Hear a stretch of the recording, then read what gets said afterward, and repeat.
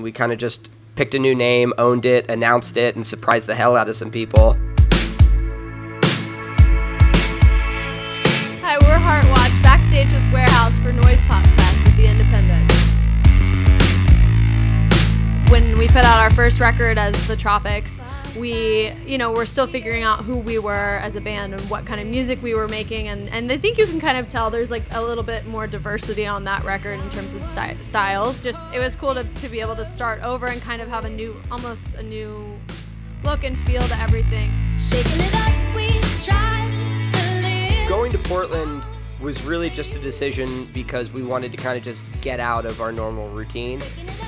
We wanted something that was just absolutely distraction-free. We didn't want to have to worry about our jobs. We wanted to just like, okay, we're going to spend 2 weeks. We're all going to live in the same house together with our producer and just do it.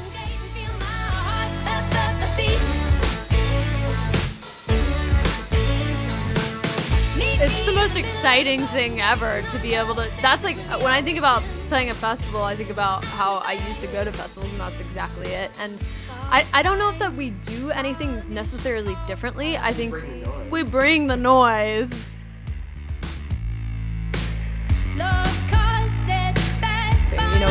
We've been holding on to this record for a while, and I think we're excited to do sort of a longer release for our next record, I think, is what we're thinking of doing, and I think having a little bit more of touring under our belt and touring with a band like The Flavor Blue will be really special for us to kind of, see how somebody who's a little bit ahead of us in the game is doing it, and to get inspired by that too. So